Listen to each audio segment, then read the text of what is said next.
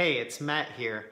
I want to talk today about the difference between performing practice and practice to learn a piece, because practicing for a performance is actually different than the type of practice you want to do when you learn a piece. And a lot of people don't know this. So this is a strategy I use in my own teaching, especially with students who have trouble on stage, who tend to maybe fall apart a little bit on stage.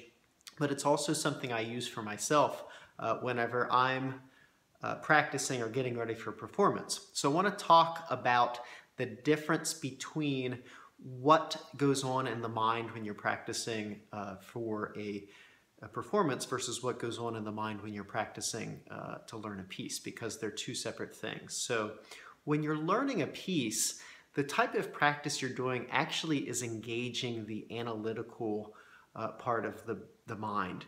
You're really thinking quite a lot about how the piece ought to go, whether it's fingerings or the sound quality that you want, and making a lot of judgments about it. So you're really using a lot the part of your mind that involves words and talk and things like that. So whether it's what fingering should I use here, or what chord is coming next, or am I playing this phrase well or not, or the way I want it to or not. There's just a lot of analytical mind involvement. And this is important. I mean, to be a good musician or a good artist, you really have to think about what you're doing, because part of being a good artist is really analyzing things in depth and becoming very intimate with the piece that you're playing.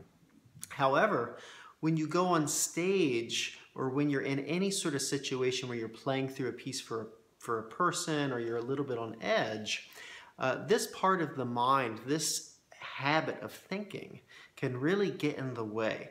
And the reason is that when you're under the pressure of playing through a piece, you really need to let your subconscious do most of the work. The conscious analytical mind has to take the role of the observer. In other words, it has to step back a little bit, and basically, as the subconscious is throwing up information about, this is what's coming next, or this is the next phrase, the conscious mind has to sit there and basically kind of be going, okay, yeah, that's correct. Yes, yeah, yes is almost too strong of a word. It really just has to be kind of observing and monitoring.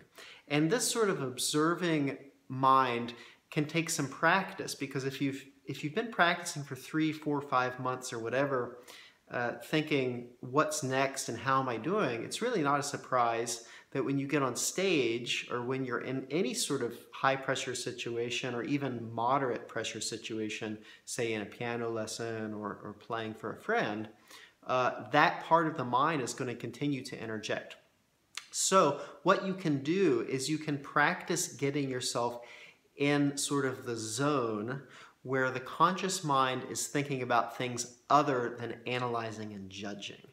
And the best way to do this is to simulate the performance situation. Now, there are a lot of ways to do this. So, for example, most performing musicians, or all performing musicians, I guess, that I know, never go on stage unless they've played through a piece many times for friends, and kind of given little mini recitals and things like that, especially if it's a new piece that they haven't performed before. And the reason is they want to play through the entire piece and keep going no matter what, and get a sense of where the trouble spots are in that piece, and get a sense of where the conscious mind is going to interject. So, when you're in the practice room and the adrenaline's not pumping through your veins, it's not always easy to know where those trouble spots are going to be and where the conscious mind is going to sort of screw things up. But the second you're in a high pressure situation, you're going to know, oh, okay, here at measure 20, I'm really not sure what's coming up next. And then my conscious mind kind of asks, what's next? And I don't know, and so then I just kind of freak out. And by kind of replicating this high pressure situation before a performance and making yourself play from beginning to end of a piece, you'll really get a sense of what areas you need to work on in terms of being aware that the conscious mind is maybe going to get a little out of control there, and also just kind of go back to the drawing board and maybe practice things under tempo, do some mental practice and all sorts of strategies that I discuss elsewhere. Now, it can be a little bit daunting, especially if you don't perform too much, to play through something in front of friends. And also, you're kind of at the mercy of when someone can come and watch you play. And so it can be quite a hassle. And so if you want more practice doing this, what I always suggest people do is videotape themselves. You would be surprised how much just videotaping yourself can put you a little bit on edge and sort of replicate in a very, very kind of more mild way these sort of thinking and mental habits and stress of playing in front of someone or playing in front of an audience.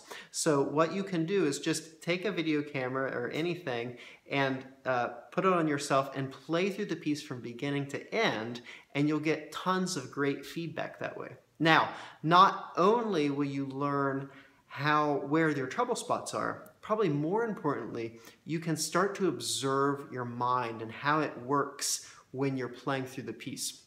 And what you want to go for here is a mind that's focused on sound and artistic musical gesture, as opposed to a mind that's focused on, am I going to mess up? What's coming next? Am I playing well? What are people thinking of me? And all these other things that sort of your conscious engine of self-judgment will start to generate.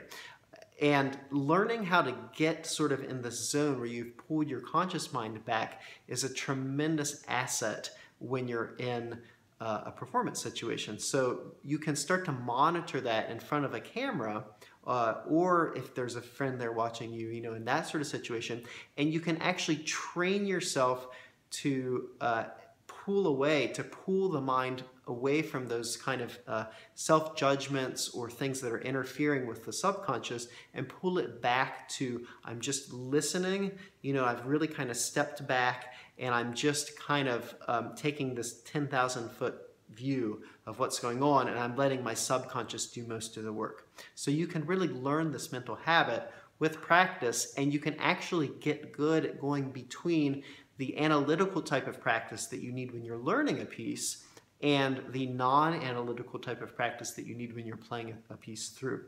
Now, one little tip here, if you're a teacher and you have students where things start to spiral out of control sometimes in performances, this is something you can tell them as well.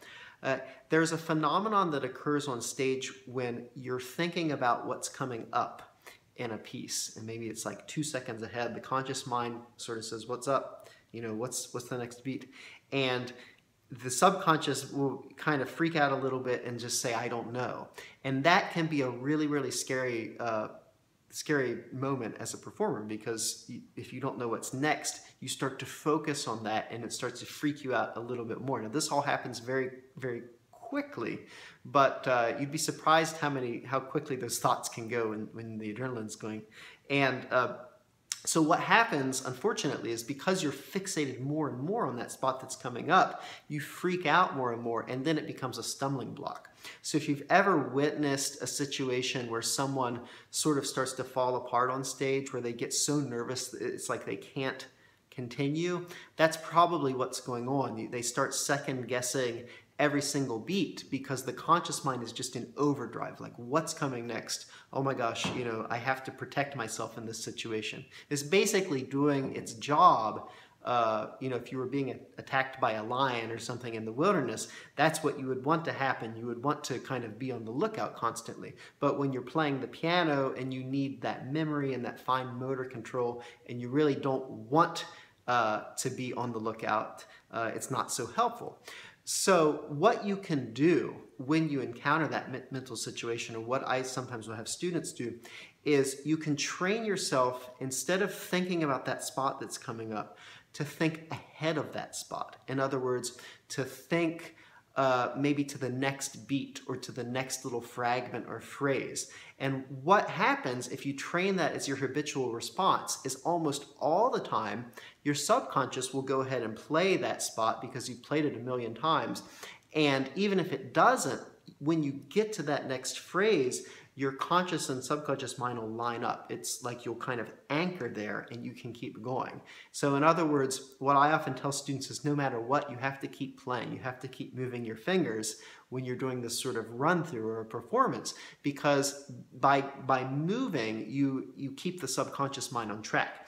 The second you stop and you think about that problem area, you've given all the control to that analytical part of your conscious mind, which is already in overdrive. And so by doing that, you really kind of put a big stumbling block in the way, and it's very, very hard to get past that. You'll see people kind of freeze up and they'll get that deer in headlights thing going, or you'll have someone who goes back to a previous part in the piece and they kind of keep having a stumbling block. And even if they're not playing from memory, you start looking at the music and thinking, gosh, have I ever seen this music before? So it's quite amazing how that you can create that scenario for yourself. But if you can train your mind when you sense that coming up, when you sense that confusion or that blank spot coming up, if you can train your mind to jump ahead and to keep moving, you'll be surprised that within a couple seconds, you're right back on track. So that's something that is helpful. Now, one other thing I wanted to touch on, the situation where you're kind of drawing your conscious mind back when you're playing is very similar to what you do in meditation. So for those of you who don't meditate, this is a good time to start. In breath meditation, for example, the second the conscious mind starts to deflect or think about thoughts or get caught up and wound up in anxieties, you're drawing it back to the breath, and you're just learning that concentration where you're not getting wrapped up in the analytical or the judgmental mind, but you're just kind of coming back to the breath. So I have found meditation practice really replicates quite a lot the mindset you need when you're actually performing. So if you don't do that as a regular habit, you might find it helpful. So those are a few things that might help you in performance. For sure, make sure you're playing through your pieces all the way through and start to learn the difference in mental habit between being in a practice room, learning a piece, and performing a piece. And I think you'll find that it helps your playing quite a lot. So happy practice. I'll see you in the next video. If you liked this video, please subscribe to the YouTube channel. It's either here or here. I'll put a link up, or you can just link below the video. And I'll see you next time.